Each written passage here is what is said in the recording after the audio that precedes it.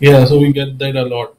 So my key three things that I would from the top of my head are, you have to focus on positives, right? What the leader focuses on is actually what gets multiplied in the organization, right? If you focus on negative, then the negativity can multiply.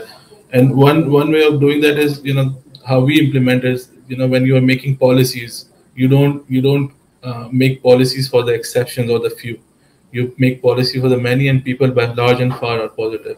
So you have to focus on the positive. That would be the first thing for me. In order for be an effective leader, that is the first thing that I think people should have. And then there's trust, right? Trust is a commodity that is not easily uh, you cannot आपको इतना आराम से मिलता नहीं है trust, but trust begets trust, right? So you cannot have one bad interaction with somebody or some opportunity taint the rest of the nine interactions that you're going to have. So that is one thing.